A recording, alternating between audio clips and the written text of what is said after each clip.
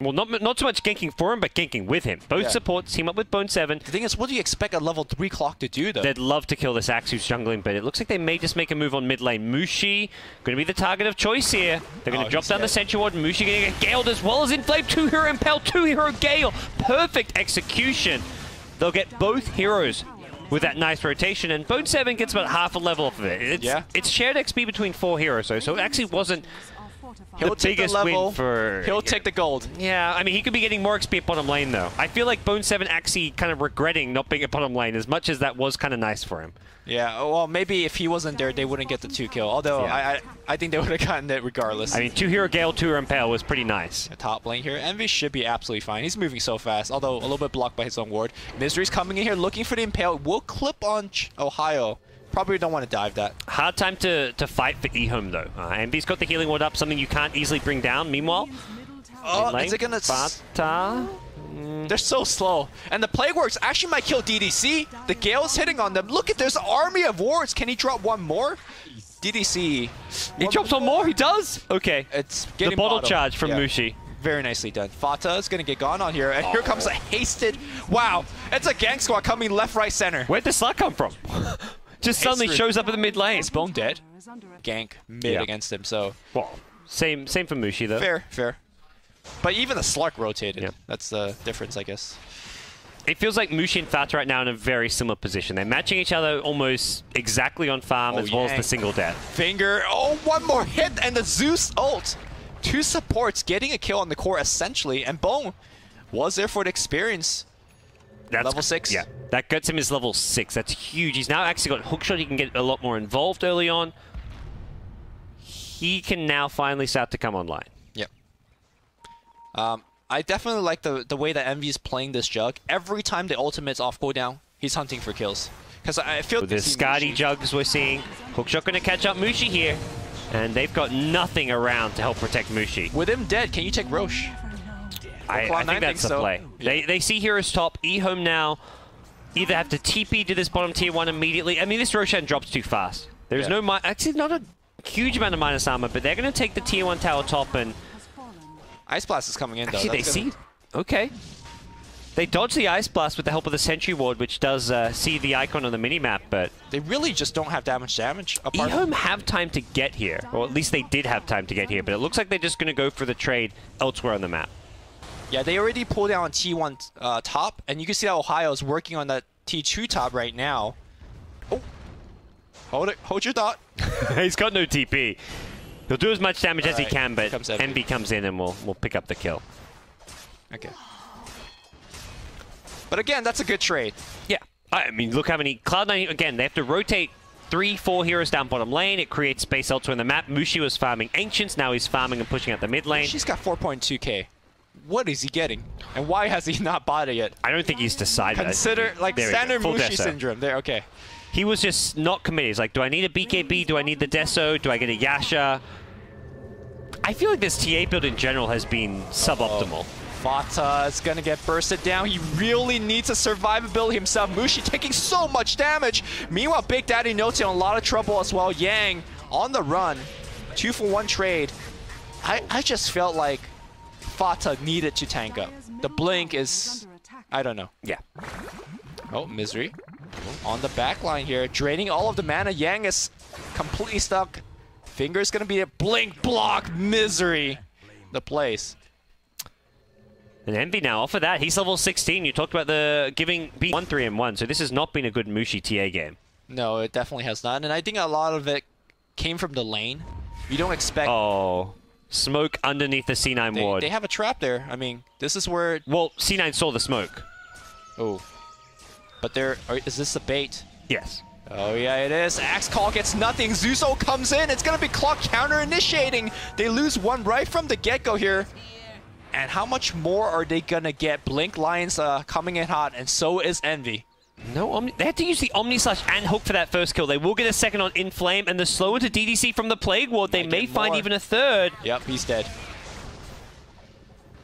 That is just an odd place to smoke. Yeah, normally when you drop a smoke, you always drop a sentry first. just to prevent things like that. And Slark, they actually pinged out afterwards, and Slark was in the jungle, so Slark probably found out exactly where it was. Hello. Doesn't want anything to do with Envy. So Envy has picked up 2 ulti ults. He is going to build into it. Is doing something, but just not through kills, right? He is kind of slow down Cloud9's farm, because they're farming as 3. It's kind of like economic damage in some sense. Yeah. And the other play that he made on the bottom was when he first used the Shadow Blade and got return killed against Bone7's Blade Mail. Yeah. I mean, it's like a pretty snowbally hero that just that one death, especially as soon as you pick up your Shadow Blade, really slows him down. Ohio. Alright, just scaring Envy a little bit here. What's next? Okay, Zeus ult, DDC's dead. A lot of overkill. I don't think Lion wants to use that finger, but hey, they're going to get Ice Blast as a result. Inflame also going to get caught out. Not sure if... You know, I'm very surprised that Cloud9 could find these picks. It seems completely effortlessly. Against a Slark, against an Axe, they're just not afraid. And they're walking through things like wards and TA traps. Well, he ain't going to go for a tier 1 tower at the mid lane now. Will be glyphed up and he'll be forced back, and I don't think he's going to be going back in for the last hit on this one, as it will be denied by C9, so... Quick response. Probably Roshan time for C9. They've got a couple heroes on the side, and with a DD rune, he kills fast, and Misery doesn't have an answer to the Dark Pact. Misery threw everything out. Gale will hit on Yang. He will have Dark Pact and Pounce very soon, but looks like going to throw everything on him. Fata taking a ton of damage here from Mushi from the backline. No mech just yet. Mushi is going to get the kill. Bone7 closing on Mushi, and I think Mushi is going to be dead. I don't think his BKB's ready. Clockwork Hook is going to seal the deal. Ohio trying to get the Big Daddy kill. He will, but it's cleanup duty from Envy. Oh, blink upwards. I think they have vision here. Full staff, he can get full staff chop the clock. Oh, he's looking for it. Envy's now stuck in the trees. Oh, he can ult to the low ground, right? Ult? Yang's back. Yang's healed up.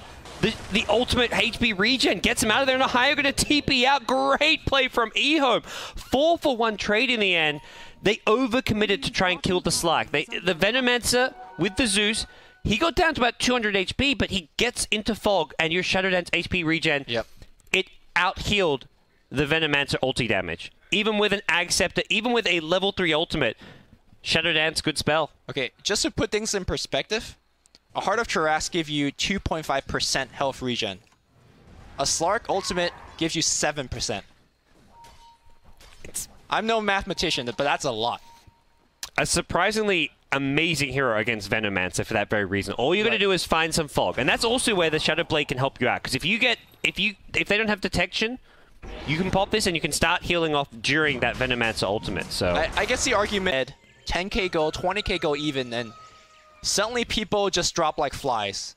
Top lane, this could be where the first one happened, but setting a big counter. He blinks into them.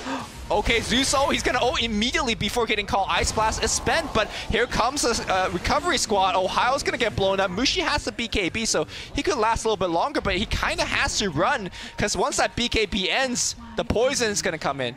Actually, the poison never hit him in the first play. Here comes Envy. Oh, the refraction blink. Envy. Run Mushi. He's got a haste rune. Oh no! Okay. Can't haste that. All right. He didn't want Omni Slash, but got forced into it. Meanwhile, back from the backlines comes Yang. Yang's got a BKB now. But he wants Bone7. Juggernaut. This doesn't end well for Yang. He may get one kill, but can he get out of this one? Pounces. Oh, he gets no!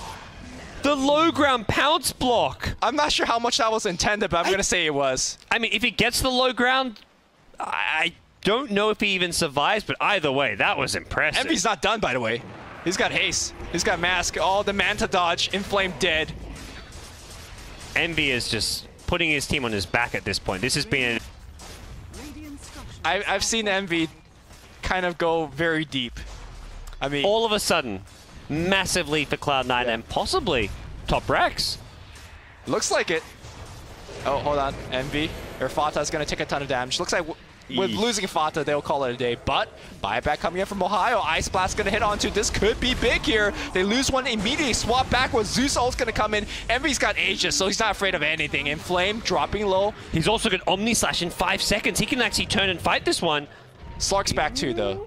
Envy's going to... I mean, he's got Abyssal, Manta, and ulti. This is the fight for Envy. He wants Rax. No buyback available for Rax. This is looking really bad for EHOME. Clockwork Coke's gonna come in and look at the Abyssal Blade. Yang is dead. Yep, that's gonna be Rax. Mushi, actually, I'm not sure how he blinked back out, but Backdoor protection? Here comes the creeps. Alright, okay. A little bit late to the party. Mushi can't do this on his own. He's not fighting into the Omni Slash, that's for sure. They have the Zeus with a gem, and there's nothing Mushi can do until Axe is back. I feel like they need Axe and Slack. This is going to be multiple lanes. They're going bottom as well. Get the T3 tower, get the melee racks. Even if you don't get the range, it's still going to be a big victory if C9 can do that. Oh, Mushi going to get Omni Slash now. Does not have a meld. He gets brought down. He has got a buyback, so this will be the price to pay to maybe protect your bottom lane, but C9 aren't done. Clockwork gets himself another kill. This is looking like it may just be GG.